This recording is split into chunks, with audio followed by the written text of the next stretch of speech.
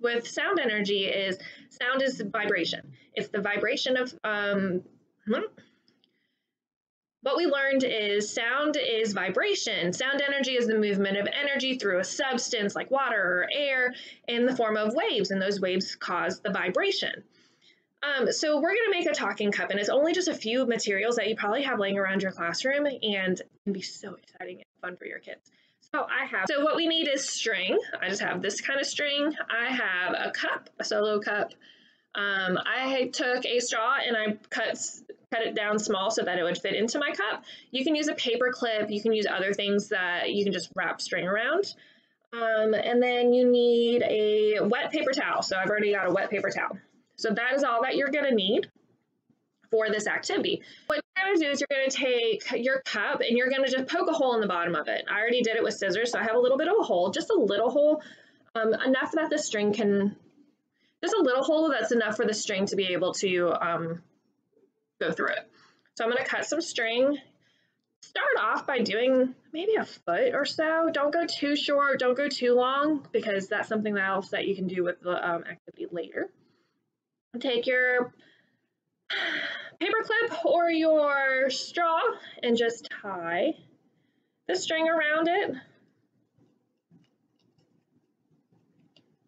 I'm going to do it twice just so I can make sure that it stays.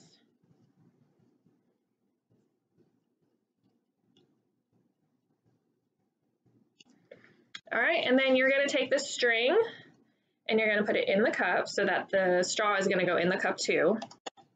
And you're just going to push it down through the hole at the bottom.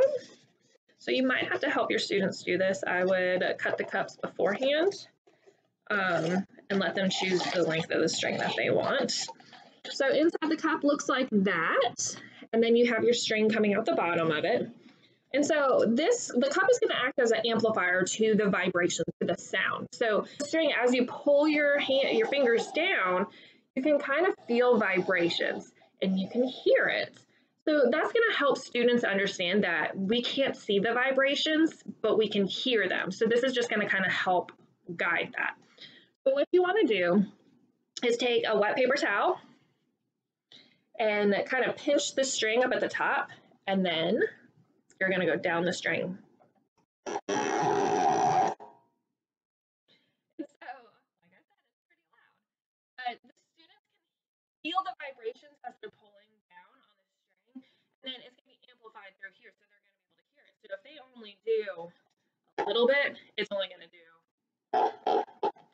or they can hear all the way.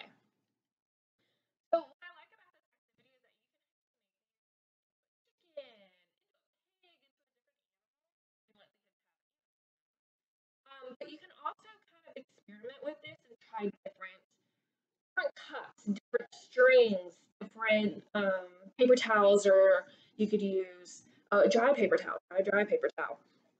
So I have some other ones that I already kind of made, and I did ribbon, so we'll be able to tell the difference between the ribbon and the string.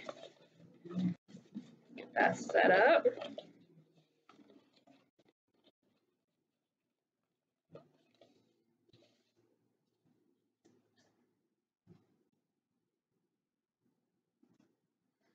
All right, so I have the ribbon and the string. I'm gonna get it set up.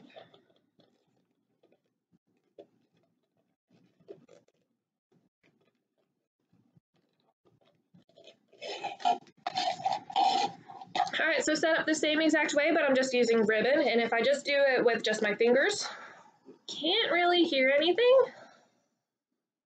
But if I use that wet paper towel again, it does a different noise.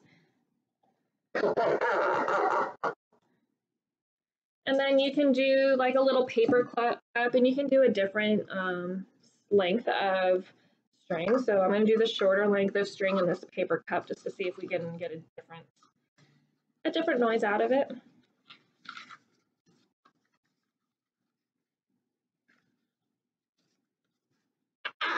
So that one's a higher pitch.